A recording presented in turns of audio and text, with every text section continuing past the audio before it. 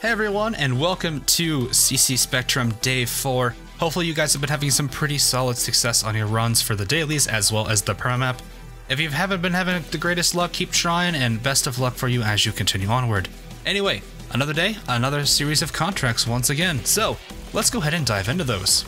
Now, today's daily is taking place at Pyrite Gorge, the infamous DPS check map from CC Pyrite. A very fun one, honestly, but can be a little bit annoying in the wrong scenarios.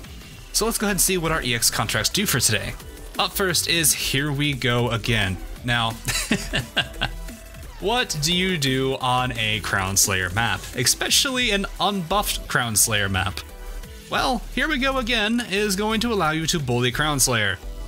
This is a very straightforward contract. Literally just do any type of shift situation to Crown Slayer. This could be a pull, it could be a push. Either one of those is perfectly fine. Just make sure you're using the Mighty Book of Yeet to however you've planned to do so. Have fun with this particular one. Up next is another straightforward contract that's just simply a supporter ban. You're not allowed to use supporters. So no Angelina, no Suzerain, no Preminix, none of those are going to be able to help you today. So I will say this, if you do need slows, there are a handful of alternatives. Saria's Calcification can work as a slow, and if you're actually using casters, that's actually going to be pretty helpful, considering the tech down's going to hurt in the first place, but the increased damage from arts will definitely make up for that. Manticore also will provide some slowing, and I guess Ethan to a degree can as well, though a lot more RNG than Manticore is, to be completely honest with you. So there are alternatives, feel free to look for them and try them out for this particular map. Last but not least is our newest contract for this season, Compromised Position. Now this one simply is that operators cannot be deployed on a previously used tile by another operator. So if an operator was deployed on it and gets KO'd or retreated, that particular tile can no longer be used. In a way, it's an interesting twist on a tile ban. The main purpose of this particular contract is to punish poor planning or deployment order.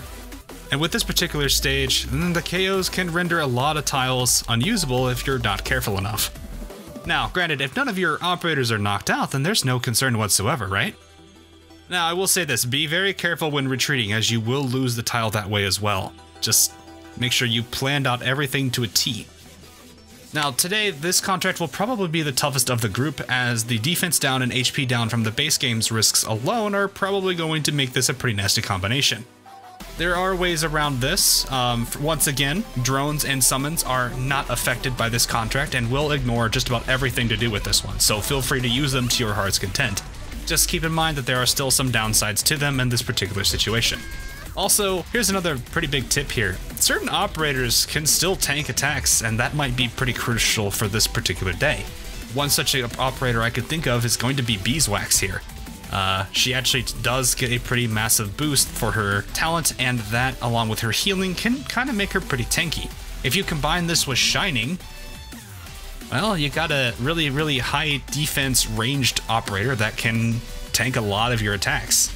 So take advantage of them if need be. And that'll be all for our EX contracts for today. Hopefully you guys did enjoy this little informational video, and best of luck on your runs today, as well as the rest of the season. If you are interested, there will be another contract series tomorrow. Hope you guys are looking forward to that. But anyway, that is all for now. I will see you guys again real soon.